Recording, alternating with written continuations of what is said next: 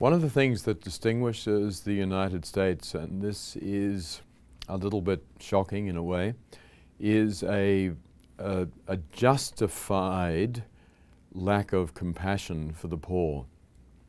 What I mean by justified is that people justify it in their own minds. In other words, I see someone who's down and out, and I think, well, it's your fault. It's not my responsibility. In most countries, that's not how it's seen. In most countries, just a minute, we have a welfare system, or we have a community system which should be helping you. Why aren't they doing it?